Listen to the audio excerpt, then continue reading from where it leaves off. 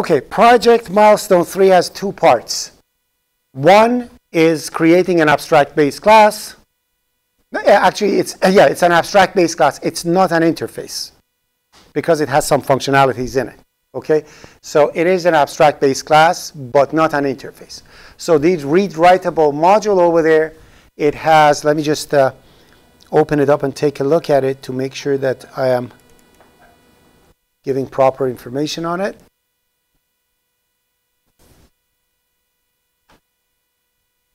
It has a query and a modifier in it, if I recall correctly. So I'm waiting for it to load. Give me a second.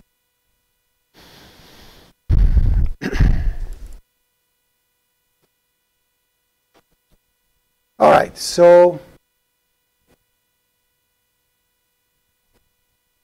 milestone 3.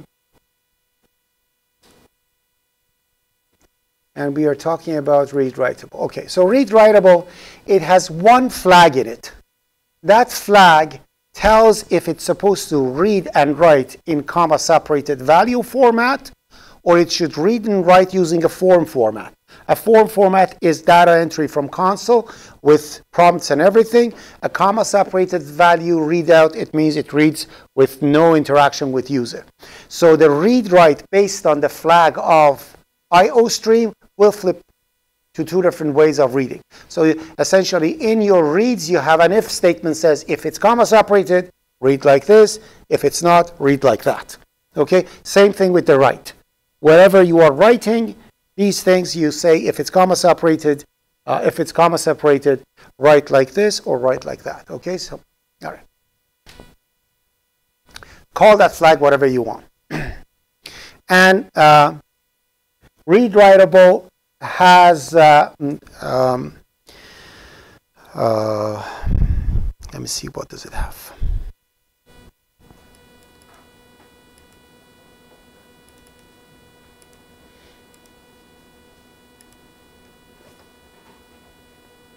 So when the flag is created, flag by default is set to false. Accomplish it any way you want. Create a constructor, set it to a value. So it is false by default, okay? Unless you set it to something else. Then you have two methods in here that are not virtual. One is called CSV, which returns true or false if the flag is a comma-separated value, and the other one sets that value. So essentially gets a Boolean value and sets the comma-separated value to the value that is needed. So that's that. So these are the only two solid functions that it has. So it has a no argument constructor, sets the comma separated value to false. The destructor, an empty destructor, you know, a virtual destructor, is CSV, returns if it's in a comma separated value format, and the other one sets it. Then you have a read and write. The reason we are not saying what the signature of read and write is, the reason is that at the top of the project we told you any place we say read and write, this is the signature for it. So go up there and you'll see exactly what it is. So you create two pure virtual functions for read and write, and you implement the insertion and extraction operator overload based on those pure virtual functions in the CPP section of the read-write. So read-write, although it doesn't have an implemented read and write, but it implements the helper, extraction, and insertion operator based on those reading and writing. The standard way that you do it. Remember I told you with your eyes closed, you should be able to overload insertion and extraction. That's how you do it. Okay? So any example that I have done, you open it up, the solution for it is there, because it's essentially the same thing. If you feel you want to have all the classes that you create over here, if you want to add bells and whistles to make your life easier, add any functions you want to it, no problem. Any attributes you want to, we give you the bare minimum thing that you need to make this thing happen. If you think anything else is needed, do it and make sure you comment about it at the top. I added this and that. Usually if you are creating functions that are not used with children, you should either are not used with children, it's only used with this class to do some dirty work that it's supposed to do, you make it private. If you have functions that are only used by children, you make it protected. Okay? Public methods, I don't know why you want to create it, because I am the person, no, actually you are the person who's writing the main. So yeah, so you can create public methods if you feel something is going to be needed in future in your main application, the parking. Again, remember, you can always come back and change your previous milestones. Your submission of previous milestones doesn't mean that you cannot change them. You can change everything till to the last minute. There is absolutely no problem. So that's that. And I've written over here tester program that essentially creates a box out of rewritable and prints it out. So it's kind of your workshop. Okay? So this rewritable thingy is showing how it actually creates and prints a box, reads it in comma separate. So again, the solution of what I'm asking for read writes to be is almost done over here in my main tester, in my unit test. And the children are supposed to do it the same way, which means they check to see if it is in a comma separated way, then they do it that way, otherwise they do it this way, and so on and so forth. So, and the right too. So for right, it's going to say width and height, or it's going to actually draw it. Okay? And I created a series of testers to show you how it works, and I'm probably reading something from a file or something and displaying it. So the outcome of the first part of milestone 3 is this. This milestone 3.1, 15 or 20 minutes. If you spend more time on it, it means you're doing something wrong. Because the functions over here are a query and a modifier. One is setting a Boolean, the other one is returning a Boolean. Then you have two pure virtual functions that are essentially just prototype, equal to 0. And to have two overloads that you have the samples in 50 examples that we have in it. So you should be done with this thing seriously in 15 to 20 minutes. Don't spend too much time on it. It's a very simple thing to write. Okay? Like, if I'm looking at my, it's 18 lines in my code is the read write, and there is nothing special in it. And 19 line is in a CPP line, including the curly brackets and all the things. It's very simple, okay? And usually interfaces are like that. Interfaces are designed by analysts that are lazy. They don't want to do programming, so other people implement the difficult things that they want them to be done, okay? So after this, you're going to create what we call a vehicle. So a vehicle module is supposed to encapsulate a vehicle that gets parked into a parking. Okay? A vehicle is supposed to, if I can stick it over here, yeah. A vehicle is supposed to encapsulate a vehicle that can be parked in a parking. Okay? So, so you derive a class called vehicle from readWritable, and we wanted to be able to write it on a screen, write it in a file, so the parking attendants over there can list the vehicles, see which parking slot the vehicle is parked in, or when a car comes in, it gets the license plate and stuff and assigns a parking slot and tells to the valet to actually get the car and park it. So this is what it's going to do. So I'm saying when implementing, this is very important actually, and I keep saying that at all places. When you are creating functions, ask yourself, does this function change the owner? If it doesn't, make it a constant function, make it a constant member. When you are passing an argument, to ask yourself, is this argument passed by value? If it is, then you don't need to care about constantness. Because it's passed by value, it's going to get copied. Who cares? Okay? If it's passed by reference or pointer, make sure you ask yourself, am I changing this? If you are not, make sure it's a constant reference or a constant pointer. Very important. So the attributes are going to have a license plate, 1 to 8 characters, no dynamic memory allocation over there. You know that. Make and model is a C string of an unknown length, which means dynamic memory allocation. A parking spot is an integer with positive 0 or positive integer number. That integer number holds what is the parking slot that the car is being parked in. And these are the attributes of the vehicle. Again, be organized when you create it. Make sure you initialize everything to be empty when the object gets created, even without a constructor. Like that, any type of constructor you create, you are sure you have a clean, empty, no garbage class to work with.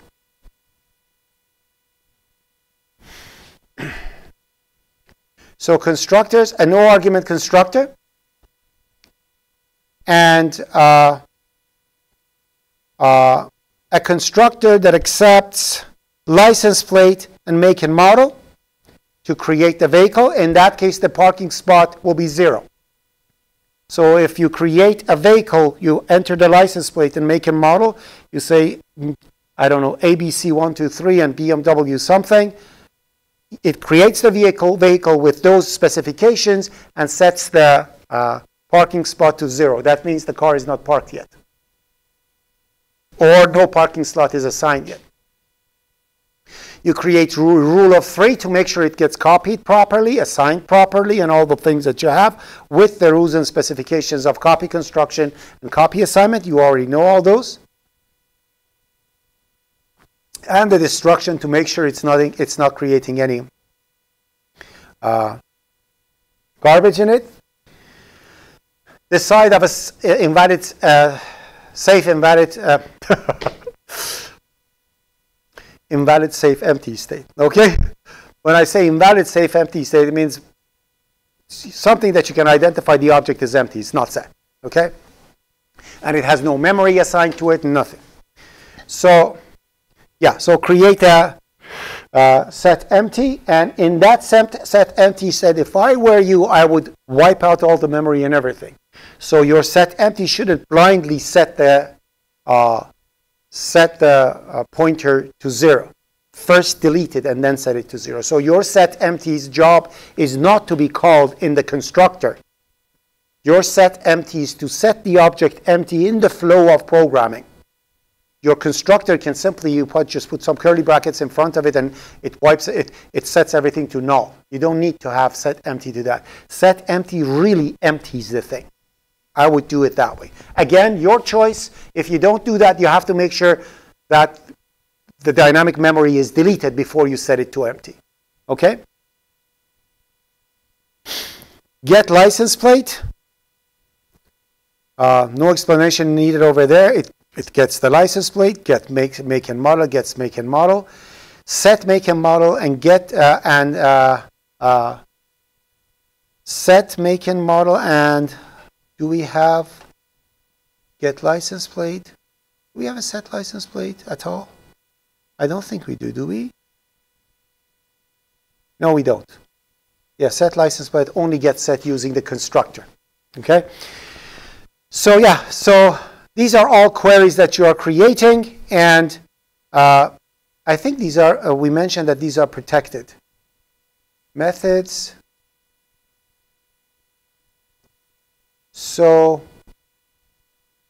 I am not flagging it as protected over here. I will do it, but set empty is empty, get license plate, get make model, and set make model, they are all protected, because the children need to use it to set the stuff of the class.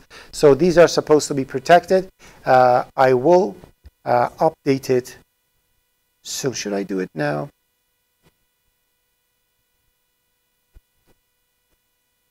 Let me just open it up.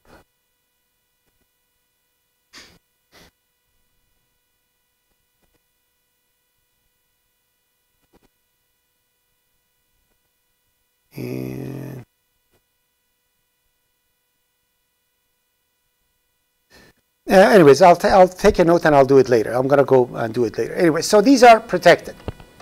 Okay? And Operator assignment, you do it for two different things to see if two vehicles are the same, are identical, or to see if a vehicle's license plate is certain number. For two vehicles to be the same, their license plates must be the same.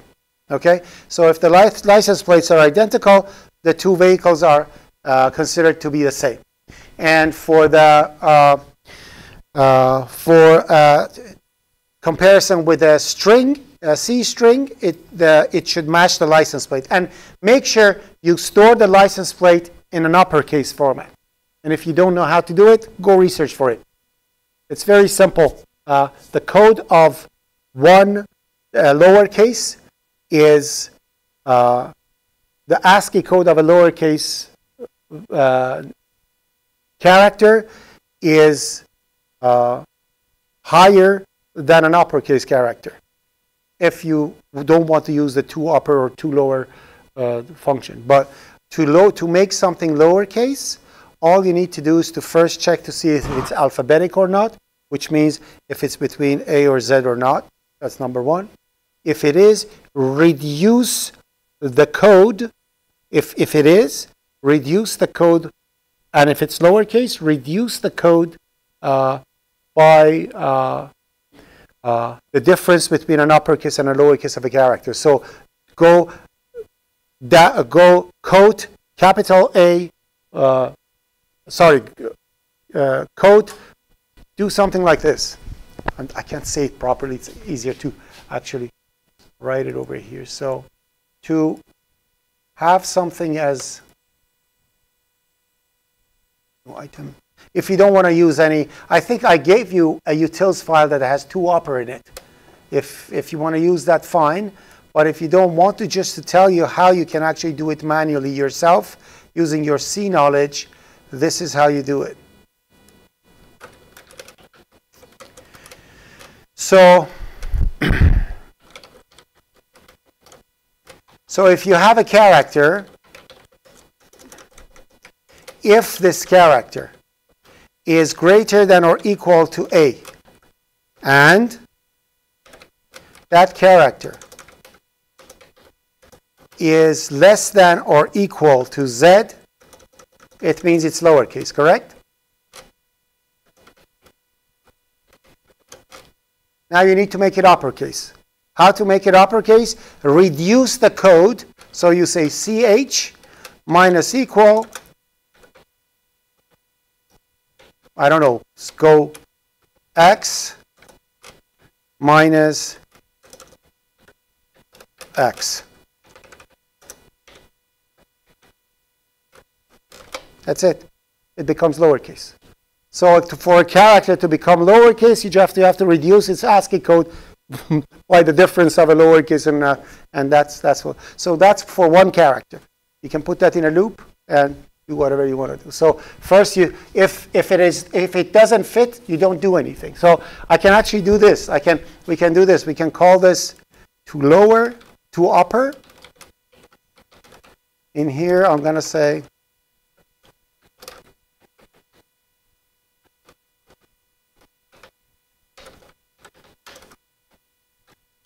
there you go. That's to upper function.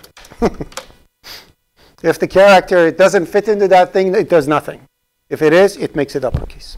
And you can put that in a loop, and you're going to have a string becoming uppercase. So that's to upper.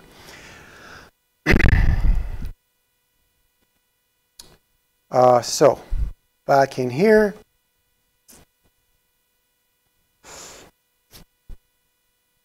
So for the read of a vehicle, what you do, again, as you saw in the example in the tester, first you check and see for the read of the vehicle. First you check and see if it is a comma-separated value or not. Then you read a parking spot, you ignore a character, you read the license plate up to a comma, and then you get the make and model. The make and model cannot be more than 60 characters. Assume that the make and model cannot be more than 60 characters, but it must be kept dynamically. Okay? You are not allowed to. You can remove that thing and get bonus marks. Okay? Remove that 60 characters limit, but if you don't, it doesn't matter. So you can simply have a temporary local string of 61 characters, read in that one, then allocate enough memory and keep it dynamically in the class. And that's how you do it. So if it's comma-separated value, you do it that way. If it is not comma-separated value, then you're going to show a message saying, enter license plate number. And then you have to validate that license plate number based on the validation that we have, and you show them the proper message if it's wrong. And this is a foolproof entry, which means if they put a bad license plate number, you should not let them go. Okay? They have to stay at the prompt until they enter a valid license plate number, whatever the valid specifications of a valid thing is. So that's that.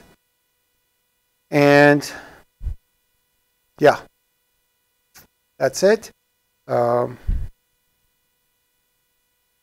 And you get the information and you're done. So again, an if statement, you have the sample in the unit test of the read and write, so you do it that way. Write type, it's a pure virtual method. What write type will do in future, in the next version, depending on what is the type, if the type is a car, it's going to print a C. If it's a motorcycle, it's going to print an M. Because we don't know still what it's going to print, we need to implement it then. Therefore, write type is a pure virtual method. And it has the signature of a write. So you know exactly what it is, exactly how writes write. This one writes the type. You have to, again, receive iStream, receive OStream, and return OStream in it. But it's pure virtual, it does nothing. So if it's invalid, it prints invalid vehicle object. If not, if it's comma separated, it prints the information with this format, comma separated format that you see. And if it's not, it actually displays it in the format that is displayed in the output. So you can see it over there. So the output over here shows exactly what it is.